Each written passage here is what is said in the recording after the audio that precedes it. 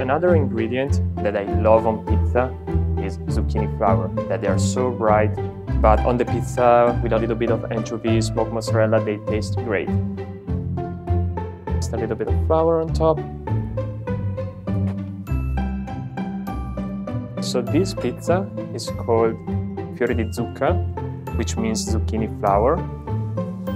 The movement that we have to do is like very, very light pressure, not that much. We move on top of the pala. We start by putting this beautiful zucchini flower that I love. Look at the color. Look at how beautiful they are on the pizza. I love the taste, so make sure all the pizza is covered with zucchini flower. With a pinch of salt. Not too much, because later on we are gonna put the anchovies, so don't exaggerate with the salt. Fior di latte mozzarella.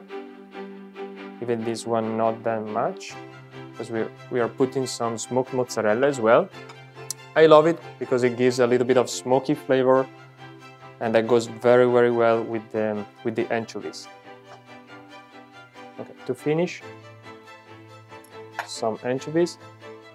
You break them down into small pieces. Look how beautiful it is. Just a gentle drip of olive oil, and we're ready to go in the oven.